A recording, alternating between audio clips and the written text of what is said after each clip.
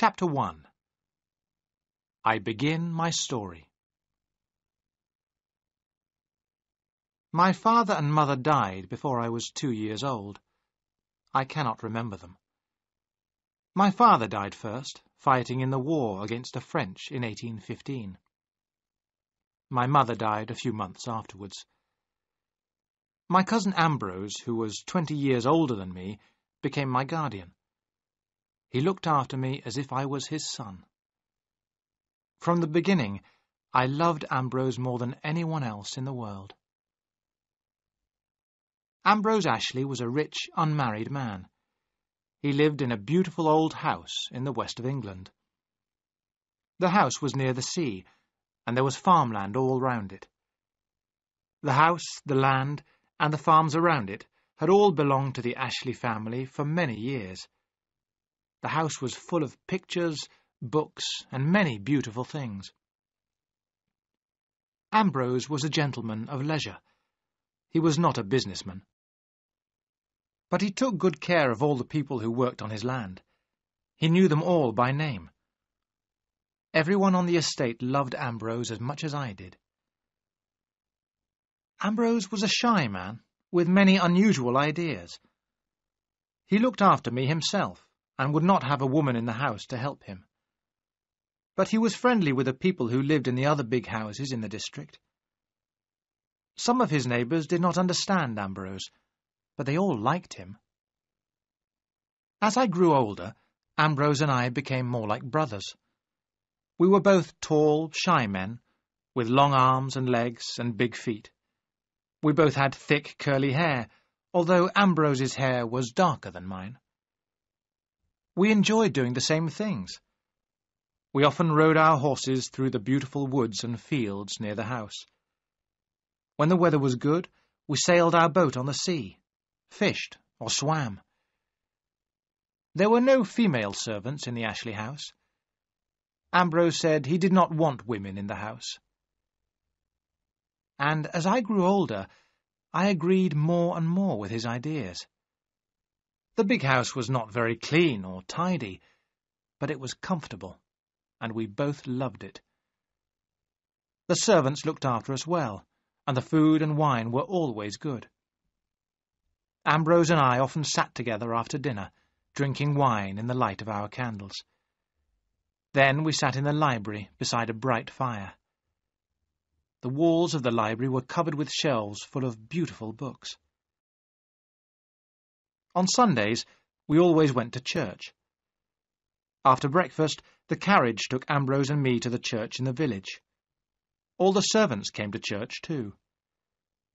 On Sunday evenings, we had an early dinner. Usually, some of our neighbours would eat with us. When I was old enough, Ambrose taught me how to look after his land and his people. I was his heir. The house and the land were going to be mine when Ambrose died. But I never thought that Ambrose would die. We both expected that he would live for many years. Our days together passed in a calm happiness. But sometimes changes come into people's lives that they do not expect. Things happen to us that we can do nothing about. My dear cousin Ambrose is dead. That is why I am writing this story. My cousin Rachel is dead too. And who was my cousin Rachel? You must read my story to find the answer to that question. I know who killed Rachel, but I do not know how my dear Ambrose died. Was he killed too? I shall never be able to answer that question. I shall never know the answer. Perhaps you who are reading this can decide. You must be my cousin Rachel's judge, and mine too. I, Philip Ashley, am only 25 now. Most of my life is in front of me. But the only people I shall ever love are dead. I cannot live with my thoughts any longer. I must write down everything that happened, everything about Ambrose, my cousin Rachel, and myself. Chapter 2. News from Italy. Ambrose and I lived in Cornwall. It is often cold and damp in winter there. Rain falls nearly every day, and the sea looks rough and grey. This weather was bad for Ambrose. By the time he was 40 years old, he was walking with a stick, and his hair was turning grey. His doctors told him that he must go abroad every winter to a drier country. If he did this, he would become stronger, and he would live to be a healthy old man. I was 22 when Ambrose went abroad for the third winter. I had left university, and I was old enough to look after the estate by myself. This time, Ambrose was going to Italy. He wanted to see the beautiful gardens of Rome and Florence. Ambrose loved his own gardens, and everything he planted grew well there. Now he was planning to bring back many unusual plants and trees from Italy. The evening before Ambrose left for Italy, we sat together in the library as usual. We were both smoking our pipes, and our long legs were stretched out in front of us. We were wearing old, comfortable clothes, and the fire was burning brightly. The dogs were sleeping at our feet. We sat in silence for a while, and then Ambrose said, "I wish you were coming with me tomorrow, Philip." "Why not?" I replied quickly. "I could soon be ready." "Yes, Ambrose, let me go with you." Ambrose smiled. "No," he said. "We can't both be away. Someone must look after the estate. Forget I asked you." "You are feeling well, aren't you?" I asked. "You haven't any pain?" "Of course not, Philip," Ambrose replied. "The trouble is that I love my home too much. I don't want to leave." Ambrose stood up and walked towards the windows. He pulled back the heavy curtains and looked out into the darkness. "You must promise to look after the gardens for me, Philip," he said. "What do you mean?" I asked. "You will be back here in the spring." "Yes, I will," Ambrose answered slowly. "Take care of things while I'm away, Philip. You are very young, but I need your help. You know that. And everything I have will be yours." Suddenly I felt afraid. "Ambrose, please let me go to Italy with you," I said again. "No, Philip, that's enough," Ambrose said with a smile. "Go to bed." That was all. We did not discuss the matter again. Early the following morning, Ambrose left for Plymouth, our nearest big port. He was going by ship to the south of France. From there, he would travel by coach to Italy. The weeks passed slowly for me. They always did when Ambrose was away. But I had plenty to do, and if I was lonely, I rode my horse into the nearest town or visited our neighbours. The first letter from Ambrose arrived in the middle of November. He was well and happy. The journey by ship had gone well. At Christmas, Ambrose wrote to say that he had reached Florence. It was in this letter that he wrote about his cousin Rachel for the first time. He told me that our family and her family were related. Rachel's father and mother were both dead. Rachel's husband, an Italian count, had died too. She lived alone near Florence in a big house called the Villa Sangaletti. Rachel had planted the gardens of the villa herself, and they were famous for their beauty. I was glad when I read this letter. Ambrose had found a friend who loved gardens as much as he did. The winter in Europe was very bad that year, and snow covered the roads. Because of this, the next letter did not arrive until the early spring. In this letter, Ambrose told me more about his cousin Rachel. She had found him somewhere to stay near her villa. "My cousin Rachel is a very intelligent woman," Ambrose wrote. "But thank God she doesn't talk too much. Her gardens are beautiful. The weather is getting warmer, and I'm spending a lot of time in them. My cousin Rachel is pleased to have an English friend, and I'm giving her advice about business matters. She has very little money. Because I have helped her, my cousin Rachel has helped me find many beautiful plants. I will bring them home with me. I was surprised by this letter. Ambrose had never shown any interest in a woman before, but I was glad that he was well and happy. There were a few more letters, but Ambrose did not say anything about returning to Cornwall. Then, at the end of April, I received the letter that changed my whole life. Dear boy, I don't know how to begin to tell you. My cousin Rachel and I were married 2 weeks ago. I do not know why she has chosen me, but we are very happy together. I love her, Philip, and I am sure you will love her too. She is kind and good. Tell our friends about my marriage, Philip, and remember, it will never change my feelings for you. Write soon and send some words of welcome to your cousin Rachel. I could not believe it. I took the letter out in the gardens and walked slowly down to the sea. I sat there and read the letter again. I felt lonely, angry, and very unhappy. I was already jealous of this woman, my cousin Rachel. I knew that my life would never be the same again. I told all the neighbours about Ambrose's marriage, but I did not speak to anyone about my feelings. To my surprise, all our neighbours were very happy at the news. "It's the best thing that could have happened. When are they coming home?" people said. But I did not know. Ambrose had not written anything about when he would come back. Our nearest friends were Nick Kendall and his daughter Louise. Nick Kendall was nearly 60 years old. He was my godfather. His wife was dead. Louise was a little younger than me, and people said she was pretty. We had known each other all our lives, and she was like a sister to me. The Kendalls were the first people I told about Ambrose's marriage. Nick Kendall was a lawyer. When he heard the news, he looked at me carefully.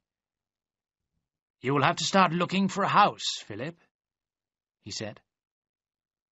At first I did not understand. "What do you mean?" I asked in surprise. "Well, Ambrose and his wife will want to be together," Nick Kendall told me. "They may have children. I am sure Ambrose will buy you a house of your own, and you may get married yourself. There are many pretty girls in the district." He went on talking, but I did not hear what he said. I had never thought I would have to leave my home. I hated my cousin Rachel. What was she like, this woman who was completely changing my life? Was she pretty or plain? Old or young? In the middle of May, I received another letter from Ambrose. He said that he and my cousin Rachel were staying in Italy for the summer. I was so happy. Thank God, this woman was not going to come to the house yet. I began to enjoy life again. The summer passed and winter came. Ambrose did not return. He continued to write to me, but his letters changed. I began to feel that he was not happy. The summer and autumn were very hot in Italy that year. Ambrose was having terrible headaches. He had never had headaches before. But he said nothing about coming home. The second winter passed, and then the spring. Ambrose had been married for more than a year now. Many weeks passed, and I did not receive a letter. I began to worry. At last, a letter came in July. But it made me more worried than before. I got on my horse at once and rode over to Nick Kendall's house to show him the letter. The writing was so bad that we could hardly read it. Ambrose wrote to say that he had a terrible illness. He wrote about his fear of Italian doctors and of a man called Rinaldi. He also seemed to be afraid of his wife, Rachel. "These are the words of a very sick man," Nick Kendall said slowly. "A man whose mind is very disturbed. You do not know this, Philip, but Ambrose's father died of a tumour of the brain. In the last weeks of his life, he was sometimes like a madman. I hope that Ambrose—" Then Nick Kendall looked at me and said, "I think you had better go to Italy, Philip. You must find out what is happening." I knew immediately that I had to go to Italy. I did not look forward to the long journey in a strange country. I could not speak French or Italian, but I knew I had to go. I went home and got ready to leave. Seacombe, our head servant, was going to look after the house while I was away. I did not tell him about Ambrose's illness. I was in the carriage ready to leave when a last letter arrived from Ambrose.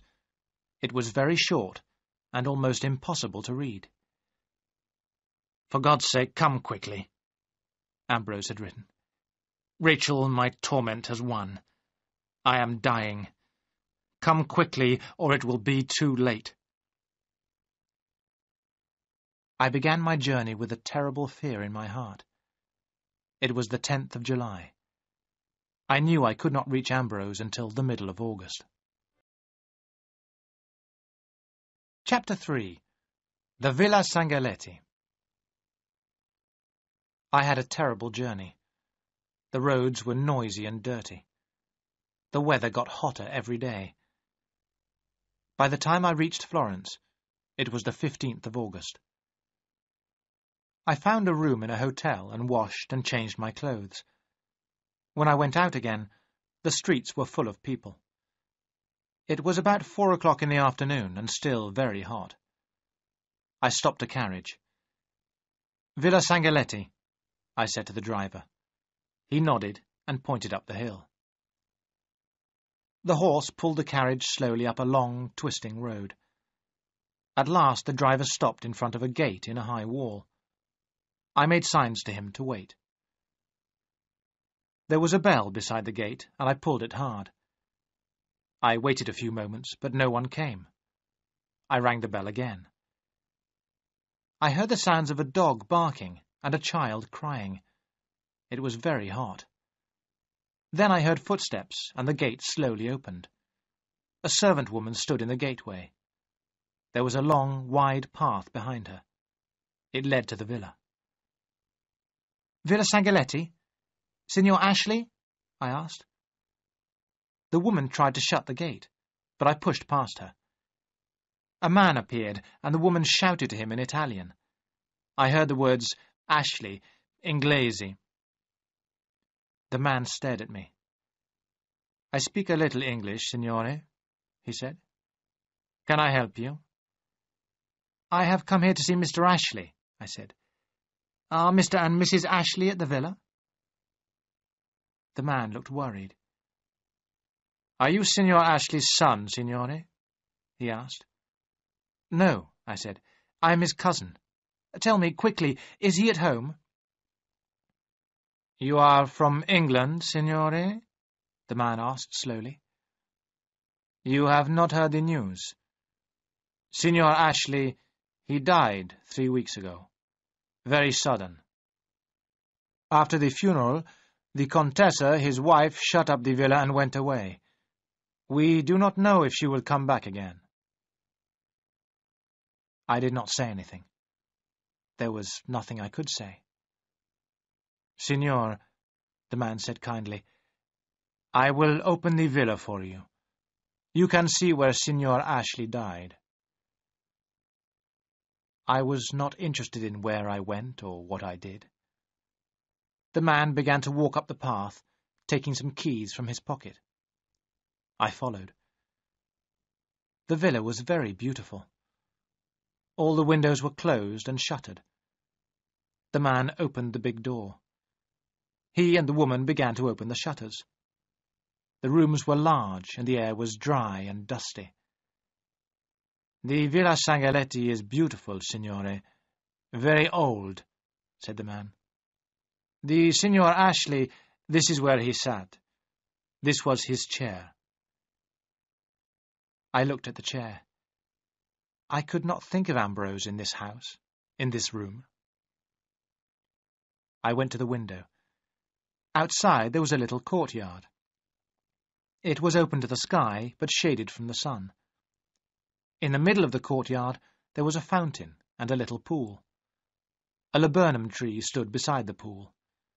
Its golden flowers had died, and its small green seeds lay on the ground. "Signor Ashley, he sat here every day," the man said. "He liked to listen to the water falling. He sat there under the tree. In summer they always sat here, Signor Ashley and the Contessa. They drank their tisana here after dinner, day after day, always the same." It was very cool there in the courtyard, and very, very quiet. I thought of how Ambrose had lived at home, walking, riding, always cheerful and busy. "I will show you the room where Signor Ashley died," the man said quietly. I followed him upstairs into the plain, bare room. I looked at the small, hard bed where Ambrose had died. "He died suddenly," the man told me. "He was very weak from the fever, but sometimes he shouts like a madman. Then one morning the Contessa called for me. He was lying very still. It was the sleep of death. He had a peaceful face. The pain and the madness had all gone." "Madness? What do you mean?" I said. "The madness of the fever," the man replied. "He suffered much pain. Sometimes I had to hold him down in his bed. Then came the fever and the madness. I tell you, signore, it was terrible to see." I turned away. "Why was nothing done?" I said. "Why did Mrs. Ashley let him die? What was this illness? How long did it last?" "At the end it was very sudden, like I told you," said the man. "But he had been very ill all winter. And he was sad. All winter he was sad." We walked through another room and out onto a long terrace. In front of us were the most beautiful gardens I had ever seen. "I think," the man said slowly, "that the Contessa will not come back again. Too sad for her. Signor Rinaldi told us that perhaps the villa will be sold." "Who is Signor Rinaldi?" I asked quickly. "He arranges things for the Contessa," the man replied. "Money, business, everything. I give you his address. He speaks English very well." He closed the shutters. We walked downstairs again and stood by the big door. "What happened to his clothes?" I asked. "Where are his books, his papers?" "The Contessa took everything with her." "And you don't know where she went?" I asked. The man shook his head. "She has left Florence. That is all I know. Signor Ashley was buried here in Florence, signore. Then the Contessa left." The woman suddenly spoke to her husband and opened a chest near the wall. She came back carrying a big straw hat, Ambrose's hat, the hat that he had sometimes worn at home in the sun. The woman gave it to me, and I stood there with it in my hands. "Take it with you, signore," the man said softly. "It is yours now." Chapter 4. I Meet Rinaldi. On my journey back to Florence, I thought of only one thing. I had to speak to Signor Rinaldi. He must know more about Ambrose's death. The servant at the villa had given me Signor Rinaldi's address. I found the house at last in a quiet, dark street. Signor Rinaldi was at home, and a servant took me to his room. Rinaldi looked surprised when he saw me. He was a thin man, about 40 years old, with a proud, hard face. "My name is Ashley. Philip Ashley," I said. "Yes," Signor Rinaldi answered. "Will you sit down? You are Ambrose Ashley's cousin and his heir. You look very like him. I did not expect to see you here. When did you arrive in Florence?" "This afternoon," I replied. "I have been to the Villa Sangaletti." Signor Rinaldi smiled. "Then you have not seen your cousin Rachel?" he said. "She left Florence very suddenly. Your cousin's death was a great shock to her." "It was a shock to me, too, Signor Rinaldi," I said.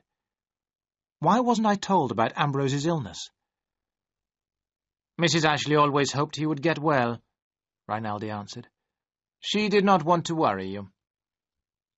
"But I had these letters," I said. "That is why I came to Florence." And I handed Rinaldi the last 2 letters from Ambrose. When he had read them, Signor Rinaldi said slowly, "Yes, the doctors warned Mrs. Ashley of this." "What do you mean?" "They told her that your cousin had a tumour on his brain. That is why he wrote those letters. First the tumour destroyed his brain, and then it killed him." I shook my head. I could not believe it. Rinaldi held out a paper. "This is a copy of the death certificate," he said. "I sent another copy of it to you in Cornwall and one to Mr. Kendall. As your guardian, he had to be told about Ambrose's death." "Mr. Kendall is my guardian?" I asked in surprise. "Ambrose never told me that." "It is in your cousin's will," Rinaldi replied. "Mr. Kendall will explain when you return home." "But what about these letters?" I cried. "Ambrose wrote them to warn me. He was not sick, but in great danger." "Your cousin Ambrose was sick in his mind," Rinaldi answered. "His sickness gave him strange ideas. Because Mrs. Ashley was with him all the time, he suspected her. A sick man often thinks that his dearest friends are his enemies." "If I had been here, Ambrose would be alive now," I said. Rinaldi shook his head. "No," he said. "That is not true. No one could do anything for him." I turned and moved towards the door. "When Mrs. Ashley returns, tell her I know about the letters," I said. "Your cousin Rachel left Florence very suddenly," Rinaldi said. "I do not think she will come back." I walked out of the cold house and into the dark streets. I did not believe Rinaldi's story. Ambrose had died in great pain and unhappiness, and my cousin Rachel had been the cause of his pain. I was sure of that. I promised myself that one day I would bring pain and unhappiness to my cousin Rachel. I would punish this woman who had killed my dear Ambrose, far away from his home and his friends. Chapter 5. An Argument and an Arrival. I arrived home in the first week of September. I had sent letters, and the servants were already dressed in black. My journey to Italy seemed like a dream. I was glad to be home. I was responsible now for the house and estate. I had to look after them as Ambrose had done. I wanted to do my work well. My godfather, Nick Kendall, visited me as soon as I got back. He brought his daughter Louise with him. Nick Kendall had come to explain Ambrose's will to me. "The house and the estate will be yours when you are 25, Philip," he told me. "But for the next 7 months I am your guardian. If you want money, you must come to me. Of course, I hope one day you will marry. This place needs a woman, Philip." "I want no woman," I said. "Ambrose married, and it killed him." "My cousin Rachel left Florence the day after the funeral," I went on. "Signor Rinaldi told me. She took all Ambrose's things with her like a thief." "You must not call your cousin's wife a thief," Nick Kendall said. "If Ambrose had changed his will when he married, everything would now belong to her. I am surprised that your cousin Rachel has not made a claim." "A claim?" I cried. "But she was the cause of Ambrose's death." "Nonsense, Philip," said Nick Kendall.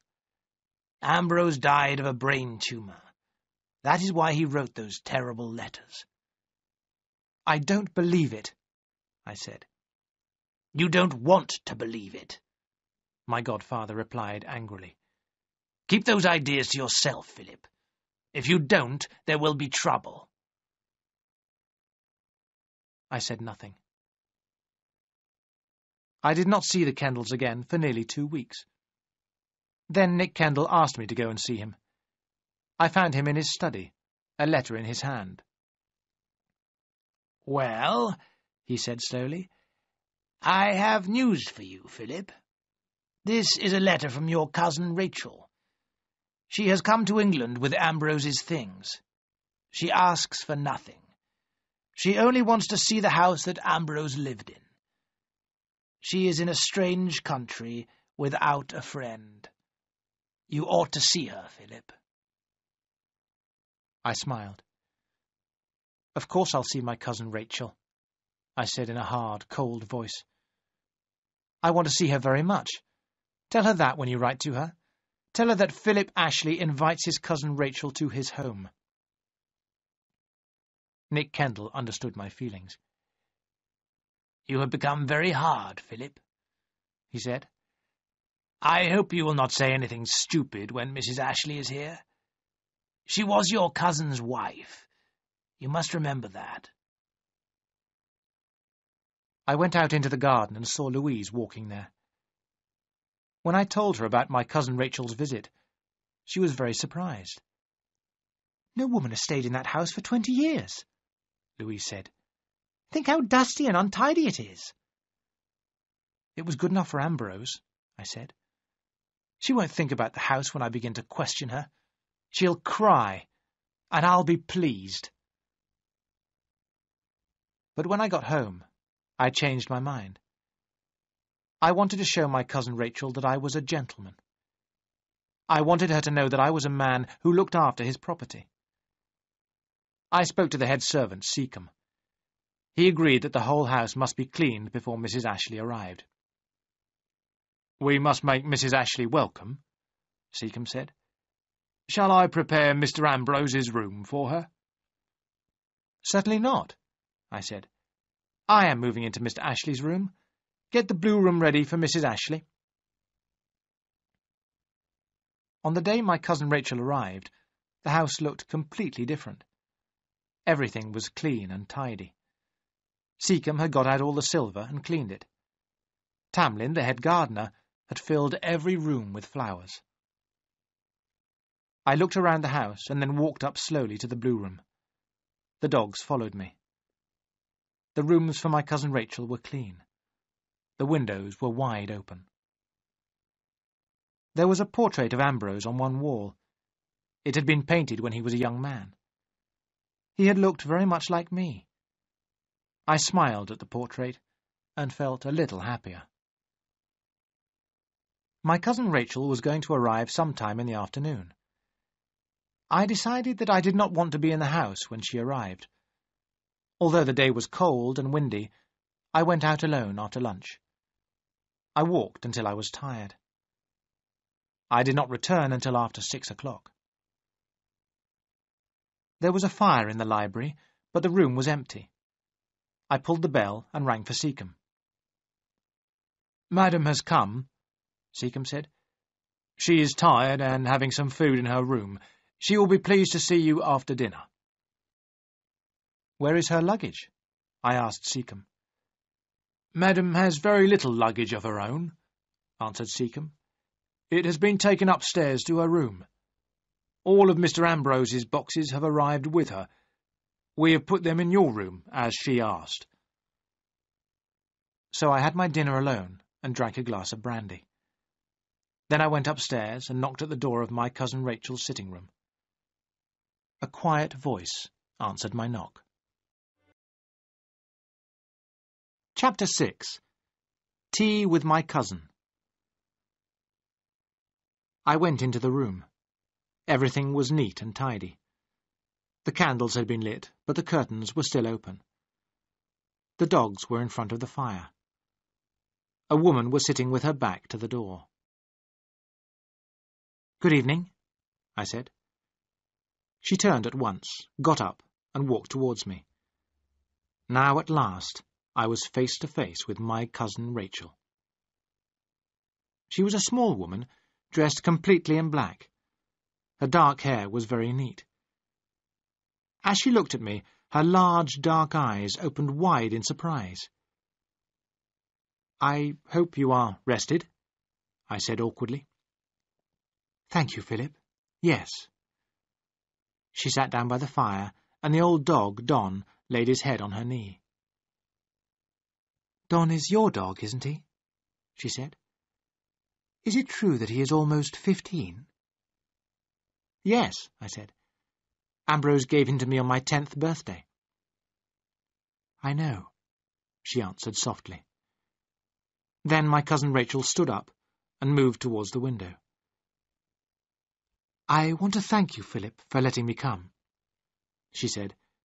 "It can't have been easy for you." It had started to rain. She closed the curtains and we both sat down. "I felt so strange, driving up to the house," my cousin Rachel said. "Ambrose told me so much about it. I was longing to be here." She hesitated on the last word. I knew she had nearly said home. "I hope you will be comfortable here," I said. "There are no women servants in the house to look after you." "That doesn't matter. I don't need anyone to look after me. I have only 2 dresses and some strong shoes for walking." She smiled, and I smiled back. Then I suddenly felt angry. Why was I smiling at this woman who had caused my dear Ambrose's death? At that moment, Seacombe came into the room. "Tea is served, madam," Seacombe said, putting down the large silver tray. On the tray was a large silver teapot that I had never seen before. "What about breakfast, madam?" Seacombe went on. "Mr. Philip has his at 8 o'clock. "I would like mine in my room," my cousin Rachel answered. "Would that be too much trouble?" "Certainly not, madam. Come, dogs, downstairs. Good night, madam. Good night, sir." My cousin Rachel poured me some tea. Seacombe had never served tea after dinner before, but I said nothing. "If you want to smoke your pipe, you can, Philip," my cousin Rachel said. I stared at her. I did not expect to smoke in a lady's room. I had wanted to say a few hard words and then leave. Now here I was drinking tea and smoking my pipe. But how could I be angry with this small, neat woman, or hate her? The next thing I heard was a quiet voice saying, "You're nearly asleep, Philip. Hadn't you better go to bed? You walked a long way today, didn't you?" I opened my eyes and moved my long legs. Was my cousin Rachel laughing at me? Did she know why I had stayed away from the house all afternoon? I got up slowly and looked down at her. "Wait a minute, Philip," my cousin Rachel said. "I have a present for you." She went into her bedroom and came out with a stick. Ambrose's walking stick. It was the one he had always used. I took it awkwardly. "Now go," she said. "Please, go quickly. You remind me so much of Ambrose." I stood outside the door for a moment, holding the stick in my hands. Had this woman really killed Ambrose? I had seen the look of deep unhappiness on her face. Already my ideas about her were changing. Chapter 7. A Strange Conversation. The following day was Saturday. I paid the men their wages, as Ambrose had always done. But Tamlin, the head gardener, was not there. I was told that he was in the garden somewhere with the mistress. I found them putting new plants into the ground. "I've been here since 10:30, my cousin Rachel said with a smile. "These are some of the plants Ambrose and I found in Italy. I had to put them into the ground quickly. Tamlin has been helping me." "And I've learned a lot of things this morning, Mr. Philip," Tamlin said. "Mrs. Ashley knows far more about these plants than I do." After lunch, I took my cousin Rachel around the estate. She sat on a quiet horse, and I walked beside her. She wore a black dress and a black shawl round her head. She looked very proud and very Italian, not like an Englishwoman at all. To my surprise, my cousin Rachel knew the name of every field and farm on the estate. As I walked by her side, we began to talk about the gardens of my cousin Rachel's villa. "When I was married to my first husband," she said, "I was not happy. So I spent my time planning the gardens of the Villa Sangaletti. I would like you to see them, Philip." I looked up in surprise. Didn't my cousin Rachel know that I'd been to Florence and seen the villa? I thought my godfather had told her in his letter. I began to speak, but the horse moved on, and it was too late. I was very quiet on the way home. After dinner, we sat down together by the library fire. My cousin Rachel was sewing. I smoked my pipe and watched her hands moving quickly. They were small, white hands, and she wore 2 rings on her fingers. "Something is the matter, Philip," she said at last. "What is worrying you?" "Did my godfather tell you I had been away?" "No." "I didn't hear of Ambrose's death from Signor Rinaldi's letter," I said slowly.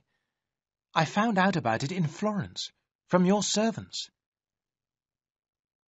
My cousin Rachel gave me a long, strange look. "You went to Florence?" she said. "When? For how long?"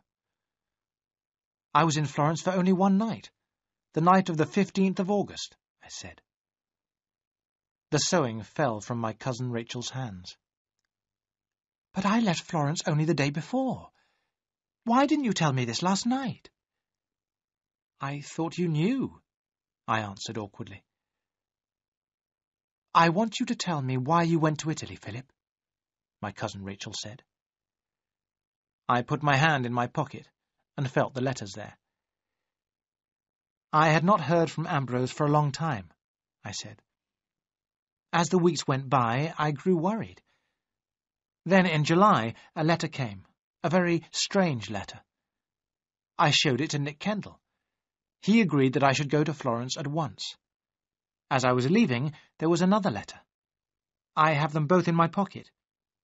Do you want to see them?" "Not yet. Tell me what you did in Florence." "I went to the Villa Sangaletti. When I asked for Ambrose, the servants told me he was dead. You had gone away. They showed me the room where Ambrose had died, and gave me his hat. It was the only thing you had left behind." My cousin Rachel sat very still. "Go on," she said quietly. "I went back to Florence, to Signor Rinaldi. He told me about Ambrose's illness. He did not know where you were. I left for England the following day." There was silence, and then my cousin Rachel said, "May I see the letters now?" She read them over and over again. At last she handed them back. Then my cousin Rachel looked deep into my eyes. "How you must have hated me, Philip," she said. At that moment, I felt that my cousin Rachel knew everything. She knew everything I had been thinking about her all these months.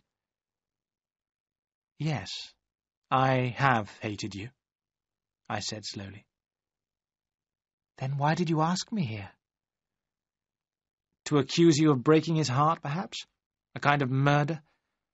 I wanted to make you suffer, to watch you suffer."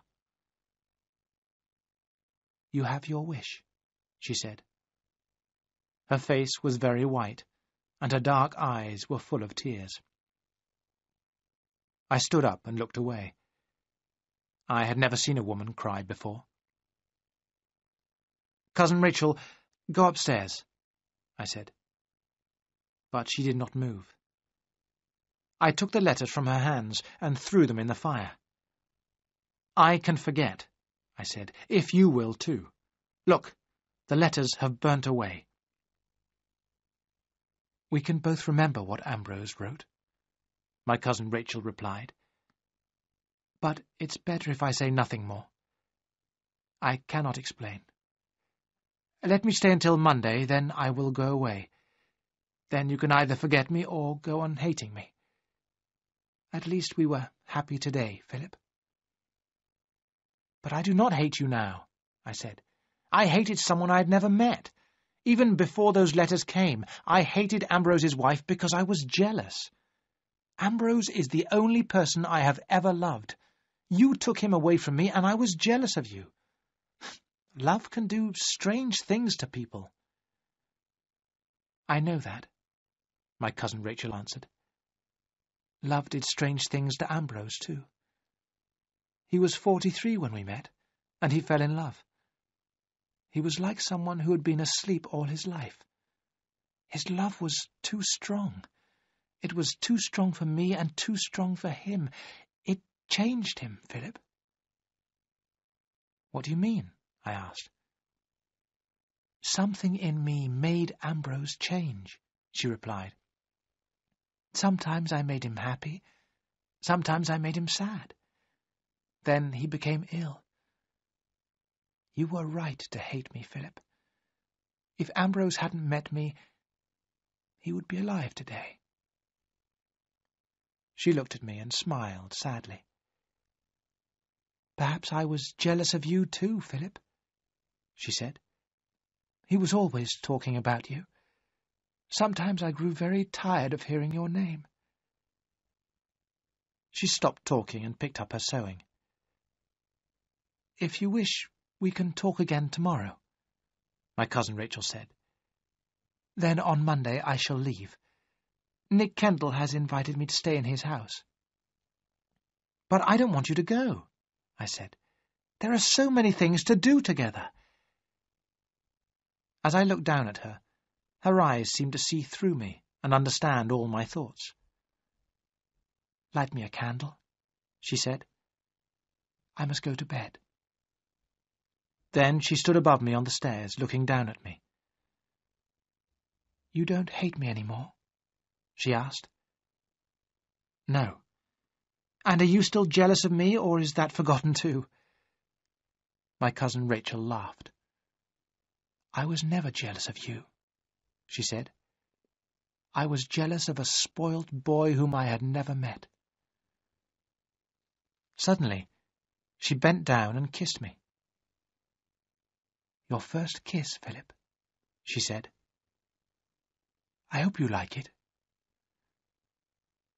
I watched her as she walked up the stairs, away from me. Chapter 8. 2 Letters. On Sundays, Ambrose and I had always gone to church. This Sunday, my cousin Rachel agreed to go with me. Our neighbours were able to see her for the first time, and the church was full. I heard people saying that my cousin Rachel was beautiful. This surprised me very much. As usual, the Kendalls and the vicar and his family came to dinner. I had never enjoyed these visits. But to my surprise, the afternoon was a great success. The time passed quickly. How I wished Ambrose had been with us. Everyone enjoyed themselves except, I think, Louise. She said very little and did not smile once. When our guests left at 6 o'clock, my cousin Rachel and I went back into the library. "Well, Philip," my cousin Rachel asked me, "have you enjoyed yourself?" "Yes, but I don't know why," I answered. "Everyone seemed more interesting than usual."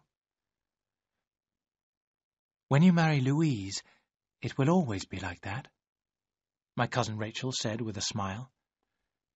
"A man needs a wife when he is entertaining." I stared at her. "Marry Louise?" I repeated in surprise. "I'm not going to marry Louise, or anyone." "Aren't you?" my cousin Rachel replied.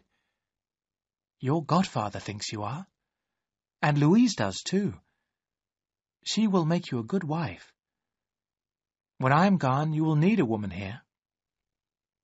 "But you are not going, cousin Rachel," I told her. "What is wrong with this house and with me?" "Nothing." "Tomorrow you must begin visiting," I went on. "Then our neighbours will visit you.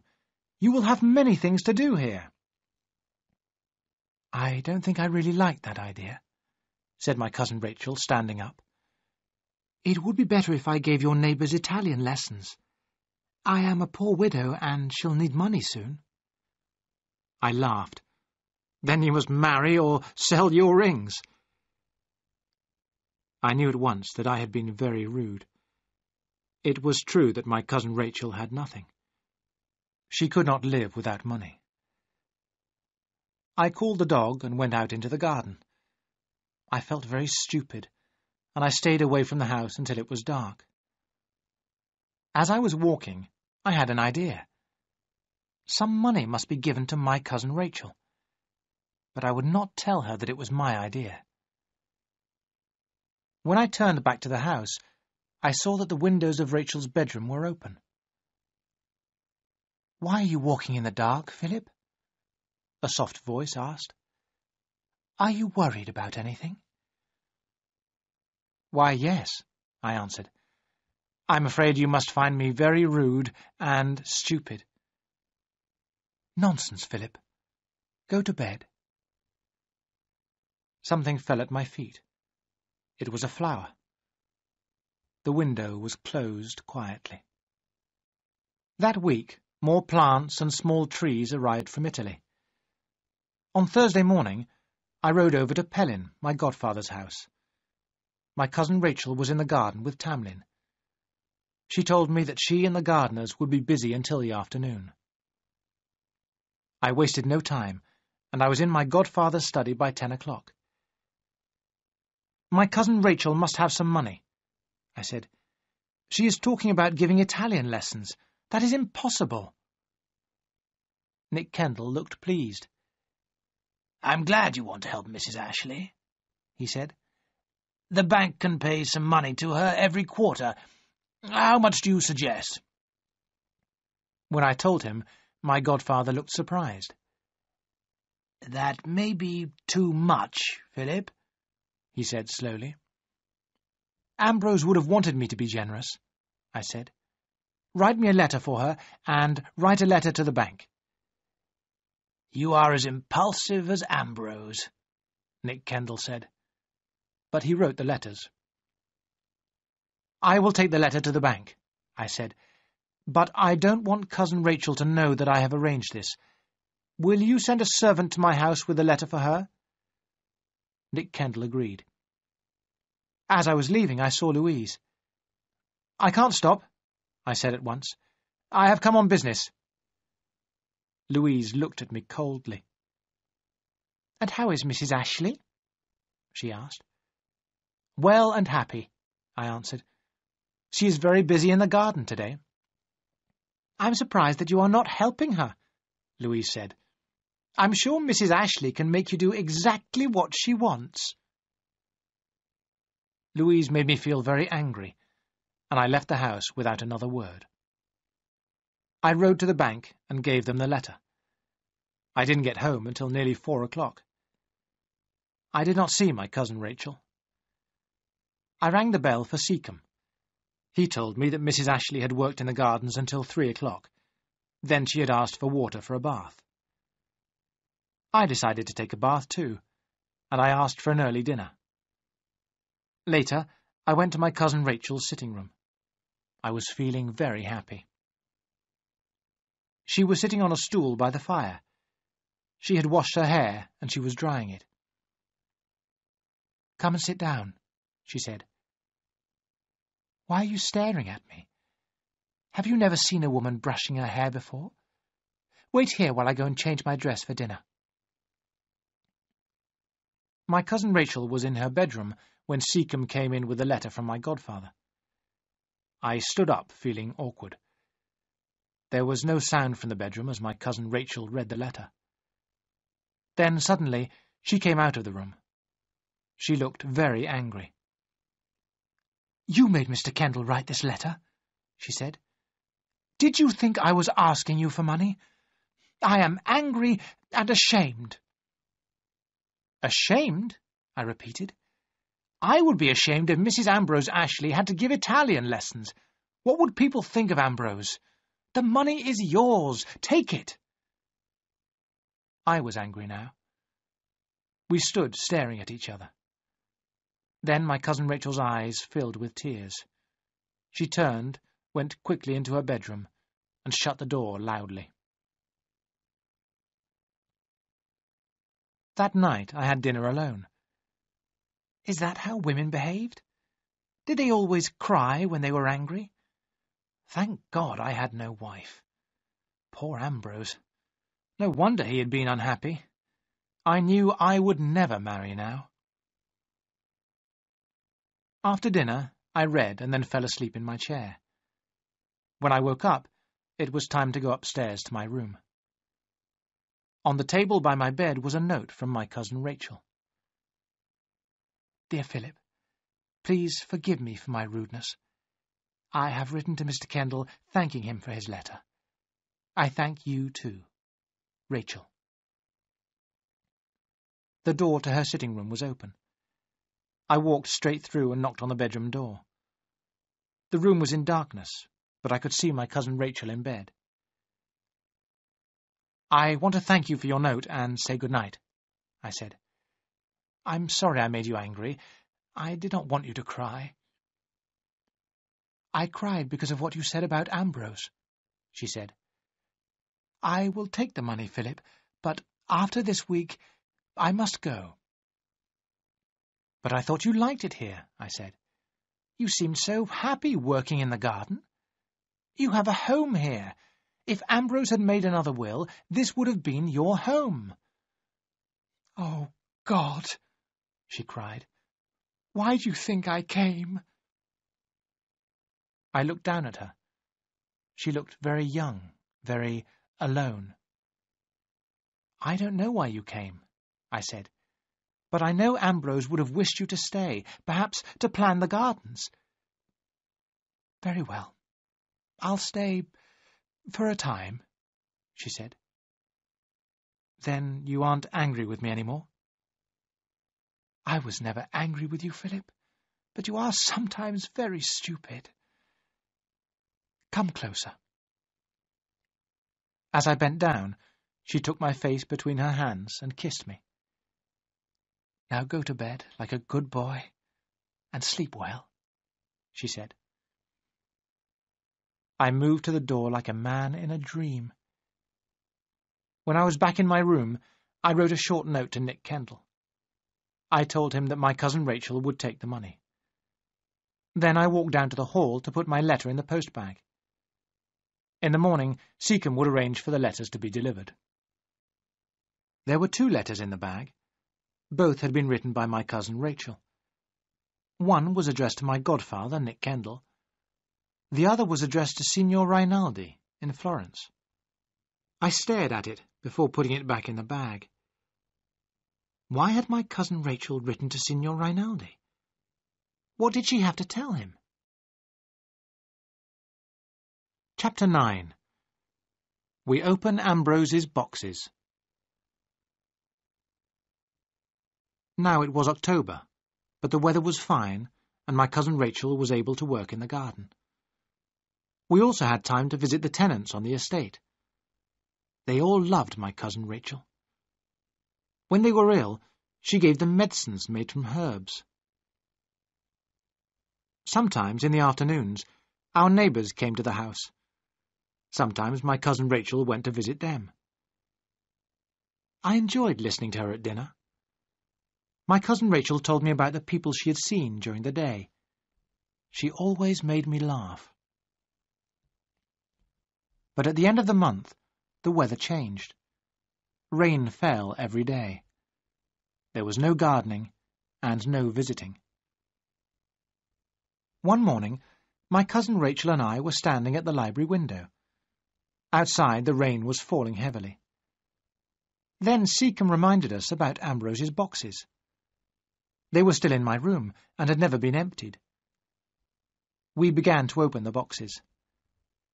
The first box we opened was full of Ambrose's clothes. Suddenly my cousin Rachel was crying. Then she was in my arms, her head against my chest. "Oh, Philip, I'm so sorry," she said. "But we both loved him so much." I moved my lips against her hair. "Don't worry, Rachel," I said. "I'll do this." It was the first time I had called her by her name. She stopped crying, and we continued to unpack the boxes. We decided to give Ambrose's clothes to the tenants on the estate. Then we began to look at the books. As I opened a book on gardening, a piece of paper fell out. It looked like part of a letter written by Ambrose. "She cannot stop spending money," I read. "It is like an illness. If this goes on, my dear Philip, she will spend everything. You must tell Kendall in case—" "What have you there?" my cousin Rachel said suddenly. "That is Ambrose's writing." "It's nothing," I said, and threw the piece of paper on the fire. We continued our work in silence. That same morning, some boxes had arrived from my cousin Rachel from London. New dresses, perhaps. I remembered the words in Ambrose's letter. "It is like an illness. She will spend everything." After dinner, when we went to the library as usual, the most beautiful blue and gold cloth lay over the chairs. "Do you like it, Philip?" my cousin Rachel asked. "It's Italian. It will make beautiful curtains for your room." "Isn't it very expensive?" I asked. "Well, yes, but that isn't important. If you like it, take it, as a present from me." I thought unhappily about the letter, but I could say nothing. As we sat by the fire, my cousin Rachel began talking about her life in Italy. She spoke of the time before she had met Ambrose. I was listening with the greatest interest when she suddenly said, "What was on that paper you threw in the fire, Philip?" "It was from a letter," I said. "Ambrose was worried about money. I can't remember exactly." The worried look went from Rachel's eyes. "Was that all?" she said. "Poor Ambrose. He did not understand life in Italy. He thought I spent too much money. He was very generous until he became ill. Then he changed so much." "How did he change?" I asked. "When I wanted money for the house, he became very angry. In the end, I had to ask Rinaldi for money to pay the servants. When Ambrose found out, he refused to have Rinaldi in the house. It was a terrible time. I did not want to tell you about it, Philip. Ambrose was so ill. He trusted no one. You wouldn't have known him." "That is all over now," I said. "Don't make yourself unhappy. You cannot bring Ambrose back. This is your home now." My cousin Rachel looked into my eyes. "You are so like him," she said. "Sometimes I am afraid. You must not change too. I took her hands in mine. I will never change, I said. And we must remember Ambrose as he used to be. This house belongs to all three of us now. You are very good to me, Philip, my cousin Rachel said as she moved to the door. I hope that one day you will be as happy as I was with Ambrose at the beginning. She went to bed, and I sat alone by the library fire. My terrible jealousy had returned. But now I was jealous of Ambrose. I was jealous because of the love that my cousin Rachel had given him. Chapter 10. A Christmas Present. In the past, I had always disliked the winter. But with my cousin Rachel in the house, things were very different. When I was with my cousin Rachel, I was happy. When she was away from the house, I was bored. Life was dull and uninteresting until she returned. Like everyone else, I now thought that my cousin Rachel was beautiful. Whenever she came into a room, she made it a happier, more interesting place. In the evenings, we sat together in her small sitting room. We drank tisana, as she and Ambrose had done in Florence. The evenings were the best times. But when I went to my room, I could not sleep. Any day, perhaps, my cousin Rachel would decide to go to London. If she left me, I would feel terribly alone. When Ambrose had been at home, he had always given dinner to the tenants on Christmas Eve. This year, I decided to do the same.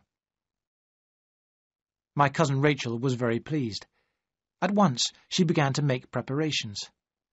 Packages arrived from London. Presents, perhaps. She began to plan the Christmas meal. One thing worried me. What could I give my cousin Rachel for a present? I thought about it for a long time, and at last I had an idea. I remembered the jewels that belonged to my family. They were kept in the bank for safety.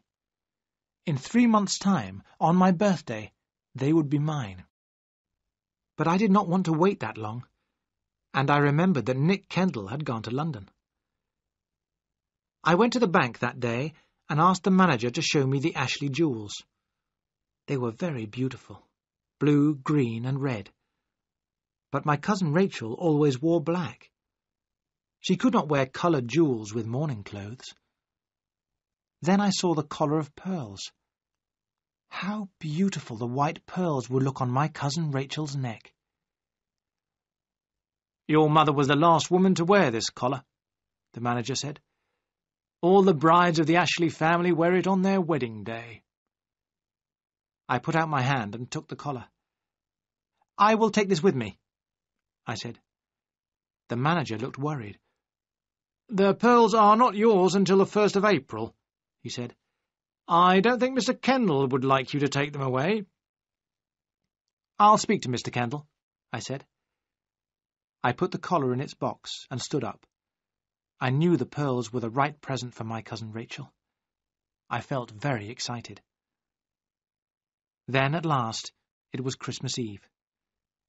Seacombe had brought a tree into the house and had decorated it as usual. Dinner was to start at 5. After dinner, everybody would have a present. This year, my cousin Rachel was going to give out the presents with me.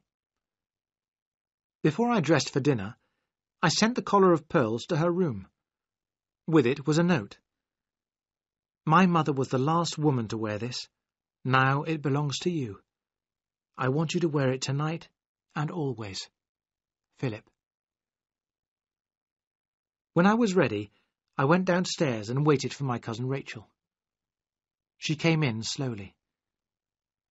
Her dress was black, but it was one I had not seen before. The collar of pearls was round her neck. I had never seen her look so happy or so beautiful. She put her arms around me, and then she kissed me. She kissed me not as a cousin, but as a lover. This is what Ambrose died for, I thought, and for this I would happily die too. She gave me her hand, and we walked in to dinner. At first, I thought this was going to be the happiest evening of my life. I remember the food, the noise, and the excitement. My cousin Rachel had bought everyone a small present, carefully chosen. Mine was a gold chain for my keys with our initials, P-A-R-A, hanging from it. Our plates and glasses were filled, emptied, and filled again. Then we gave everyone a present from the tree. When dinner was over, I spoke to my godfather, Nick Kendall, for the first time that evening. "Good evening, sir, and Happy Christmas," I said. Nick Kendall looked angry, and he said nothing. He was staring at the collar of pearls around my cousin's neck. Then, at last, the tenants had all left. Louise and my cousin Rachel went upstairs, and I found myself alone with my godfather. "I have some bad news from the bank," he said. "The manager tells me that Mrs. Ashley is already several £100 overdrawn. I don't understand it. She must be sending money back to Italy." "She is very generous," I said. "And there were debts in Florence, I think. You must give Mrs. Ashley more money." Nick Kendall looked unhappy. "There is something else, Philip," he said. "You should not have taken that collar of pearls. It is not yours." "It will be mine in 3 months' time," I said quickly. "My cousin Rachel will take good care of it." "I am not so sure," Nick Kendall said. "I have been hearing stories about Mrs. Ashley and her first husband. They were both well known for their bad lives. They spent money carelessly." "That can't be true," I cried. "True or not," my godfather replied, "I'm afraid that collar must go back to the bank." "But I gave it to my cousin Rachel as a present. She has a right to wear the collar." "Only if Ambrose had lived," Nick Kendall said. "That collar of pearls is worn by the Ashley brides, no one else. If you do not ask Mrs. Ashley to give it back, I will." Then suddenly my cousin Rachel and Louise were in the room. "You are quite right, Mr. Kendall," my cousin Rachel said. "I was very proud to wear the collar, and now I shall give it back." And she took off the collar and gave it to my godfather. "Thank you, Mrs. Ashley," he said. "And now Louise and I must go. We wish you both a happy Christmas." When they had gone, my cousin Rachel held out her arms. I went up to her. "I'm so sorry," I said. "Everything has gone wrong. My mother wore those pearls on her wedding day. That is why I wanted you to have them. Don't you understand?" "Of course I do, Philip, dear," she said. "If Ambrose and I had been married here, he would have given them to me on my wedding day." I said nothing. My cousin Rachel had not understood. I was thinking of another wedding day. A wedding day in the future. Chapter 11. Rinaldi again. The new year began, and my birthday on the 1st of April was 3 months away. How I wanted to have control of my own money. I was tired of Nick Kendall being my guardian. However, I could spend money on the house. I decided to make it beautiful for Rachel. There were many repairs to be done. From January, I had nearly 20 men working for me. The bills for the work were sent to my godfather. Rachel and I had many plans for the gardens, too.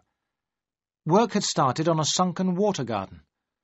We had found the design for the water garden in one of Rachel's books. Because there were so many workmen in the house, we could not have visitors.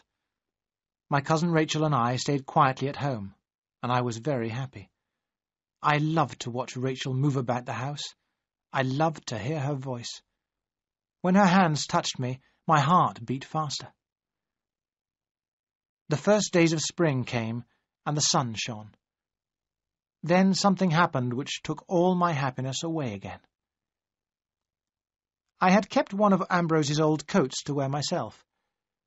One day, as I was walking in the woods, I felt something in a pocket.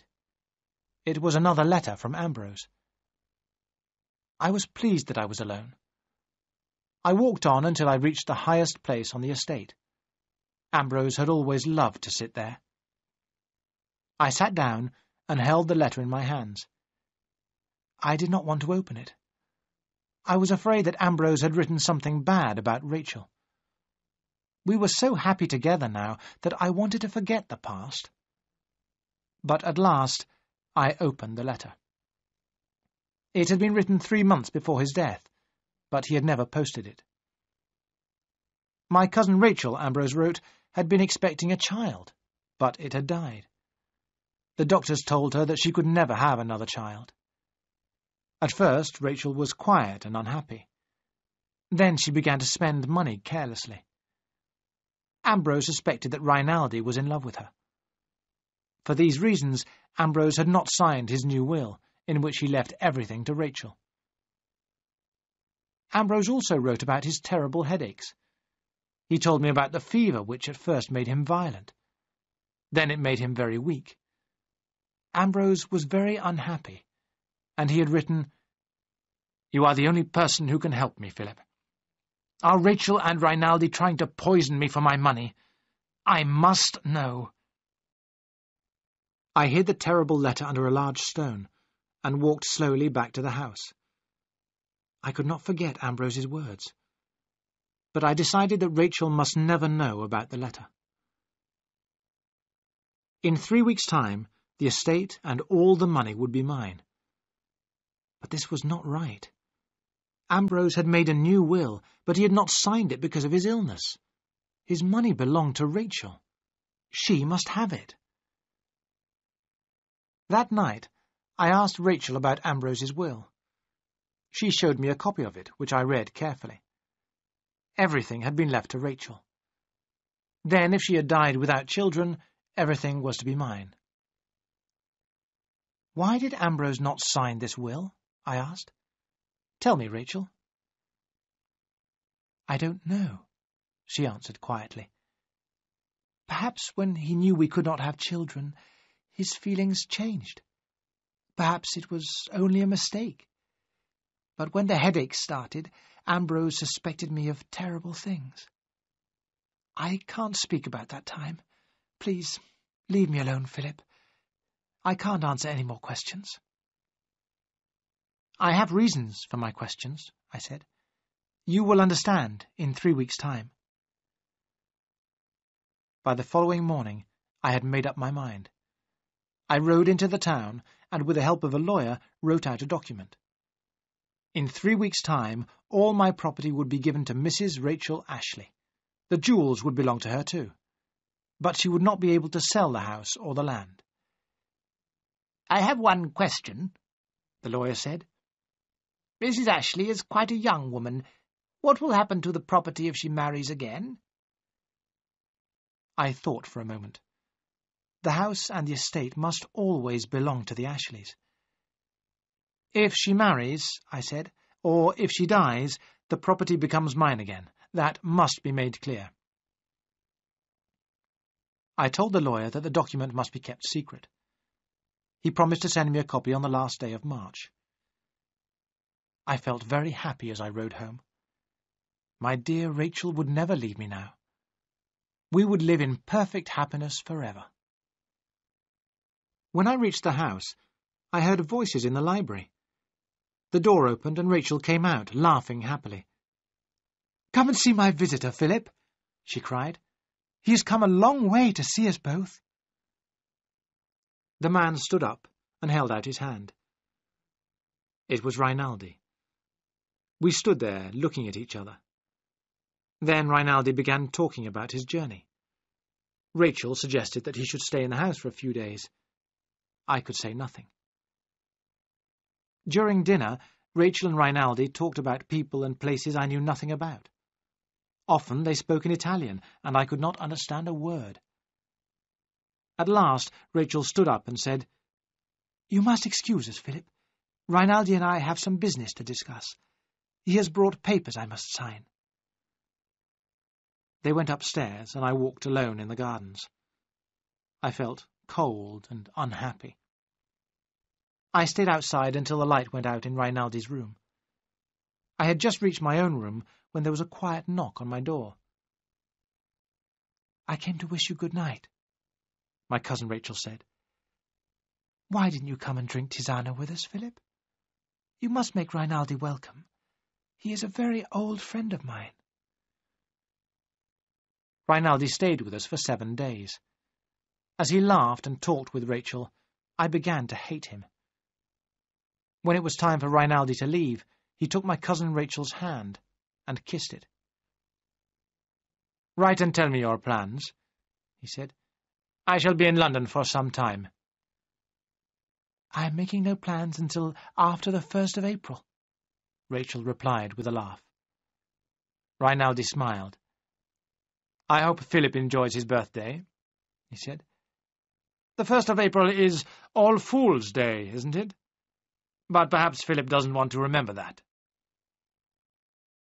When Rinaldi had gone, Rachel smiled at me. "You have been very good, Philip," she said. "Are you glad we are alone again?" Chapter 12. All Fool's Day. As my birthday came nearer, I became more and more excited. Rachel laughed at me. "You are like a child," she said. "What plans are you making for the day?" But I had made no plans. All I wanted was that Rachel should know about the document. And, one more thing, Rachel should have all the family jewels. I went to the bank myself. I brought them back to the house and hid them in my room. On the last day of March, I rode over to Nick Kendall. First, I handed him a copy of Ambrose's will. My godfather looked at it carefully. "I don't understand why Ambrose didn't sign it," he said. "But we have done all we can for Mrs. Ashley." "I don't agree," I said. "I want to make everything right." And I handed him a copy of the document the lawyer had prepared. "Read this," I said, "and remember that my cousin Rachel knows nothing about it." "I wish Signor Rinaldi had seen this," Nick Kendall said slowly. "He told me how careless Mrs. Ashley is with money. This document of yours gives her great power over the property. I have to ask you one question, Philip. Are you in love with Mrs. Ashley?" My face went red. "I am only doing what Ambrose wanted," I said. "Perhaps," Nick Kendall answered. "But people are talking. Mrs. Ashley should leave, get married again. She might marry you if you asked her." "I'm sure she would not," I said. Nick Kendall watched me sadly as I signed my name on the document. "There are some women who bring sadness to all those who love them," he said. "They cannot help it. I think Mrs. Ashley is one of those women." The sun was setting as I rode home. I bathed, changed my clothes, and went into the dining room. Rachel wanted to know where I had been, but I laughed and told her nothing. After dinner, I was too excited to sit still. I walked down to the sea. There was a moon, and the night was warm. I took off my clothes, and for a few minutes I swam in the ice-cold water. When I got back to the house, it was 5 minutes to 12. I could not wait any longer. I stood under Rachel's window and called her name. When she looked out, I said, "I have something for you, Rachel." Then I ran to my room for the jewels. "I want you to have these now," I said. "Listen, the clock is striking 12, and it is the 1st of April. I am 25, and I can do what I like." I put the document on her table and began to open the boxes of jewels. Rachel's eyes opened wide in surprise, and suddenly we were laughing together. I put the pearl collar round her neck. As I looked at her, I remembered the other Ashley women who had worn it. "You have given me so much," Rachel said at last. "I have only a small present for you. What else can I give you? Tell me." "There is one thing," I said. I looked into her dark eyes. They shone very brightly in the candlelight. She laughed softly and blew out the candle. We were alone in the darkness. I did not leave her room until sunrise. Happiness had come to me at last. Rachel accepted me and my love. She was the first woman I ever loved, and she was the last. I remember walking alone in the garden as the birds began to sing. Rachel and I would be always together now, day after day, night after night, for all our lives. I went back to my room and slept. After breakfast, I went into the garden again. I picked the most beautiful flowers I could find. Rachel was in bed eating her breakfast. I threw the flowers on the bed in front of her. "Good morning again," I said. "I have come to say one thing. I love you." Rachel looked up at me without smiling. "You should not come into my room so early," she said. "The servants will talk." I smiled, but said nothing. I went downstairs. I wanted to tell the servants that Rachel and I were going to be married. Then I decided that we would tell them together, later. I walked in the gardens until it was time for Rachel to leave her room. The day was fine, and I decided we should go out riding. But when I got back to the house, Rachel had already left. I waited for a long time, but she did not return. At last, I walked along the road, hoping to meet her. When I saw the carriage, I stopped it. I got in and sat down beside Rachel. She was wearing a veil, and I could not see her face. "Where have you been?" I asked her. "To see your godfather." "You cannot change anything," I told her. "I am 25. Everything I have is yours." "Yes, I understand that now," Rachel said. "But I wanted to be sure." Her voice was quiet. I did not think she was smiling. "Let me look at your face," I said. She lifted her veil. There was no love in her eyes now. "I think Louise was a little more friendly today," Rachel said. "She will make you a good wife. We made plans to meet in London together." I looked at her in surprise. It was unkind of her to make jokes about Louise. And why was Rachel talking about London? We had made no plans to go there. "Come into the woods, Rachel," I whispered. "I want to kiss you so much." She did not answer, but took something out of her bag. "Here is your present," she said, and she gave me a small gold pin for my tie. If I had known about the money, I would have bought something larger. As I dressed for dinner, I could think of only one thing. Money is the one way to please her. The one way to please her. When we sat down together for my birthday dinner, Rachel was wearing the pearl collar. We both drank wine, and I started to feel happier. Time would soon pass. When the morning time was over, Rachel would be my wife.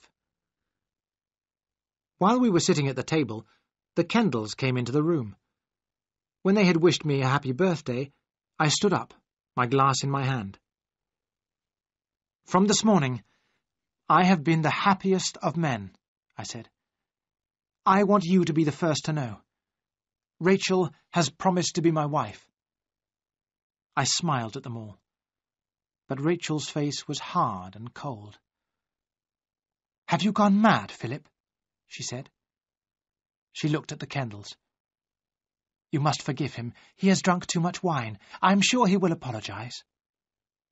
Rachel got up, and the others followed her out of the room. I stood without moving until I heard them leave the house. When Rachel came back, we stared at each other without speaking. Then Rachel said, "You had better go to bed, Philip, before you say any more foolish things." "Foolish?" I repeated. "But last night... Surely you love me, Rachel. Last night you proved that you love me. It was a promise of marriage." "No, Philip. I had no thought of marriage. I was thanking you for the jewels, that was all. There was no love." I looked at her hard, cold face. I began to understand what Ambrose had suffered. She had everything. What else could I do? Suddenly, I wanted to frighten her, to show her my strength. I put my hands round her neck, and I looked into her eyes. "Will you marry me now?" I whispered. Her dark eyes were full of fear, but she did not speak. I loosened my fingers. There were red marks on her white skin. Rachel turned and went upstairs. I followed her, but she was too quick for me. She closed her door and locked it. As I stood there, I saw myself in a mirror on the wall. There I stood, tall, awkward, white-faced. But was it myself or Ambrose standing there? As I lay in bed, I heard the clock strike midnight. All Fool's Day was over. Chapter 13. Louise and laburnum trees. When I went down to breakfast in the morning, there was a note for me on the table. It was not from Rachel, but from Louise. "Dear Philip, I was sorry for you last night. If you want a friend to talk to, please let me know. Louise." At first, I did not want to see Louise, but I had not slept all night, and I was very unhappy. Louise knew me well. I sent her a note asking her to meet me in the church that morning. "I have been worried about you for a long time," Louise told me. "She has deceived you from the beginning." "I made a mistake," I said. "But Mrs. Ashley did not," Louise replied. "She came here to get the money. She stayed until she got it. That is all." "I don't believe you," I cried. "She came on impulse. She stayed because she was happy here."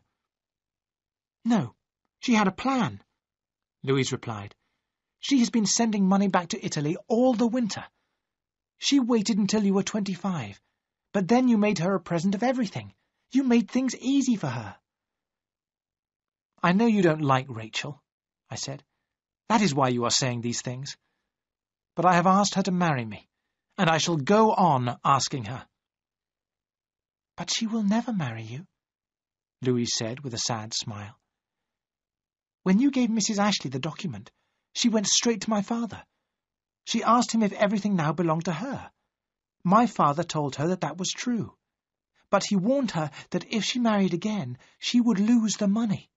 She told him she had no plans to marry again." "But if she marries me, she will lose nothing," I said. "She would not be able to go back to Italy or send money there," Louise said quietly.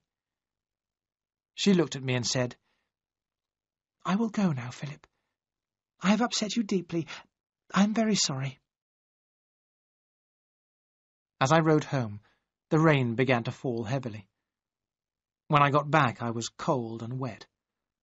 There was a note from Rachel in my room. "I have asked Mary Pascoe to stay here with me. After last night, I cannot be alone with you again." Mary Pascoe, the vicar's daughter. Mary Pascoe was a large, plain girl. Rachel and I had often laughed about her. I could not believe it. But it was true. This was the punishment for my one moment of anger. Whenever I was with Rachel, Mary Pascoe was there too. Oh, God, what had I done? By dinner time, I was feeling very ill. I went upstairs to my room. I got into bed, and the sheets felt very cold. I hoped that Rachel would come to me, but she did not. In the morning, I tried to dress, but I was too weak. My neck was stiff, and there was a terrible pain in my head. When I called for Seacombe, he took one look at me and hurried out of the room. Then my cousin Rachel was there, her face very white. "I will not hurt you, Rachel," I said. "Please, send Mary Pascoe home." "Don't talk now. Lie still," Rachel answered. Then the room was dark. The doctor came. I was hot, then cold. I called for Rachel, and she held my hand. "I am with you," she said. I closed my eyes. When I awoke, the room was full of light and warmth. How long had I been asleep? Rachel was sitting near my bed. I put my hand to my face. "I have grown a beard," I said. I began to laugh. At once, Rachel was holding a glass to my lips. She made me drink the bitter liquid. "Have you sent Mary Pascoe away?" I asked. Rachel looked surprised. "She went away 5 weeks ago," she answered. "You have been so ill that you nearly died. The doctors could not help you. Your strength and my medicines saved you." I lay there with her hand in mine. I could not speak. 5 weeks had passed, and I could remember nothing. Only that Rachel and I had been married on the day before my birthday. We had kept our marriage a secret. But in 2 months' time, Rachel would be out of mourning, and we would be able to tell everyone. I was very weak for a long time. But the weather was good, and I was soon able to go into the garden. The workmen had been busy for many months. They had dug out the ground to make the sunken water garden. It was very deep, but it was not yet finished. Yellow flowers hung on the laburnum trees that Rachel had planted. I remembered the laburnum tree at the Villa Sangaletti, and the green poisonous seeds lying under it. That evening, as Rachel and I were drinking our tisana, I said, "I heard something strange today. Seacombe told me you were going back to Florence. I thought you had sold the villa." "No, I have enough money to keep it now. I shall probably stay there for the winter. Perhaps you could visit me in the spring." "Visit you?" I repeated. "But a husband should be with his wife always." Rachel sat very still. "Your wife? Oh, God, Philip," she whispered. "What do you mean? We are not married." "But we are," I said. "I remember clearly." But as I spoke, the pain returned to my head. I suddenly knew that our marriage was a dream. "Why didn't you let me die?" I cried. "I cannot live here alone. I cannot." I looked at her face. "Give me a few weeks. Only a few weeks," I said. She did not reply. Chapter 14. What is the truth? The summer came, but Rachel did not speak of leaving. I became stronger. But sometimes the terrible pain in my head came back, and I could not think clearly. But I told Rachel nothing about it. Then Rachel began to drive into the town, 2 or 3 times a week. When I asked her about these visits, she told me that she had a lot of business to do. One day, when Rachel was busy at home, I rode into the town alone. It was Saturday, and the streets were full of people. As I walked slowly through the town, a man came out of an inn. He stood in the doorway for a moment, looking up and down the street. It was Rinaldi. That evening, as Rachel was going up to her room after dinner, I stopped her. "How long has Rinaldi been in the town?" I asked. "Why is he here?" "Because he is my friend," Rachel answered. "I know you hate him, and do not want him here. Ambrose was jealous of him. Are you, too?" "Yes," I said. "I hate Rinaldi because he is in love with you. Send him away." "Certainly not," she said. "I need him. I will have him here if I wish. The house is mine." In my anger, I took a step towards her. "Don't touch me," she cried. "That is how Ambrose behaved. I can't suffer it again."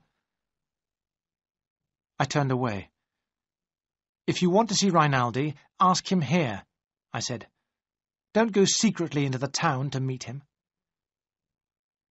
And so Rinaldi came to stay in the house. He behaved politely, but I could not bear to see them together. They always spoke in Italian, and she looked at him all the time.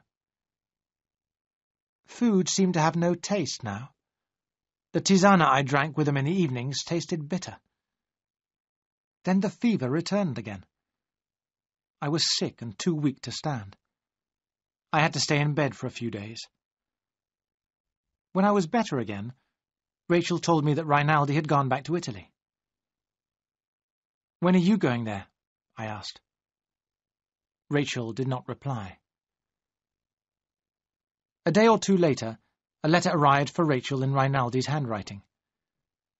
As I drank tisana with Rachel that evening, I saw the letter on her desk. Was it a love letter? I had to know.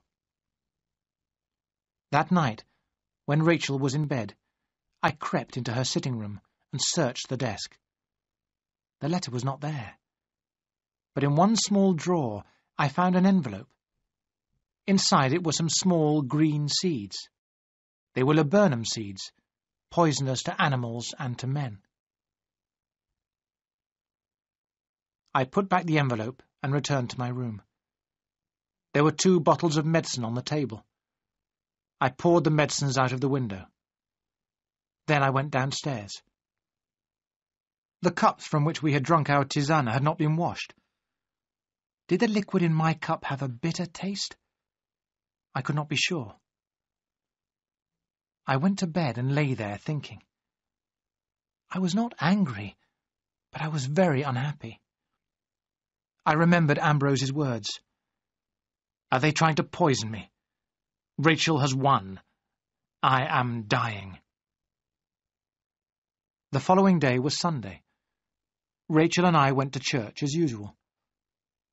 As she sat beside me, her face was calm and happy. I wished I could hate her, but I could not. After church, Rachel went to speak to Mary Pascoe. A workman came up to me and said, "Excuse me, Mr. Ashley, but I wanted to warn you, don't walk on the new bridge over the sunken garden. It is not finished yet. Anyone walking on it would fall and break their neck." "Thank you," I said. "I will remember." At dinner, Rachel was kinder than she had been for a long time. She talked about Florence. She said she would look for a stone statue there to make a fountain for the sunken garden. She made tisana as usual, but I refused to drink it. I would never again drink anything she gave me. "But it is good for you, Philip," she said. "No," I said. "You drink it." "I have drunk mine already," Rachel said. "I will pour this away." We talked together for half an hour or so, and then Rachel said, "I think I shall walk for a little. I want to look at the sunken garden. Will you come with me, Philip?" I shook my head. "Take care, Rachel," I said. "Of what?" she answered with a smile. "There is no danger here, Philip." I sat by the window until it was almost dark. Rachel had not returned. At last I ran out of the house and down to the sunken garden. The bridge was broken. My cousin Rachel lay on the ground below. I climbed down and held her hands in mine. They were cold. "Rachel," I said. She opened her eyes, and I thought she knew me. But she called me Ambrose. I held her hands until she died. You know now who killed Rachel. But how did Ambrose die? Did Rachel kill him? I shall go on asking myself that question until the day I die.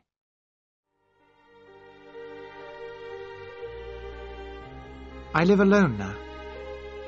I am a young man, but I think only of the past. The two people I loved are dead. I have an empty life in front of me. That is my punishment, and it is worse than death.